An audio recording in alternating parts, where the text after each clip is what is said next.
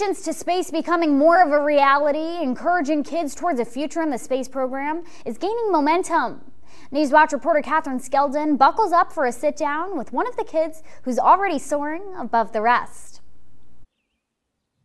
While it may have not actually been a trip to space, one local elementary school student got the adventure of a lifetime when he was elected to attend the U.S. Space Camp in Huntsville, Alabama.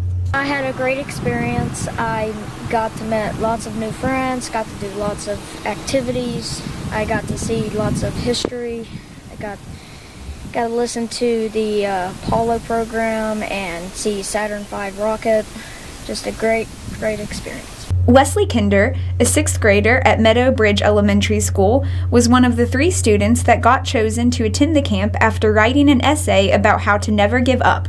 And getting an opportunity like this has only reinforced the idea for Wesley about never giving up on his dream of one day working for the space program. I am really passionate about space, and I really do want to work for NASA one day.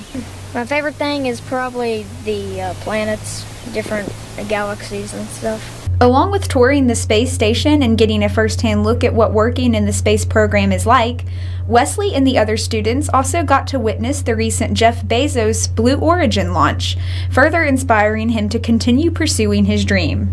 Everyone in my group and the whole thing got to watch the rocket shoot off. It was awesome. You know, he went up in space for about 10 minutes, got back down, and yeah.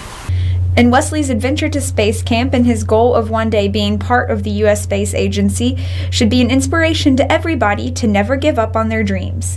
In Fayette County, Catherine Skeldon, Newswatch. Space Camp is a learning experience of a lifetime at the U.S. Space and Rocket Center.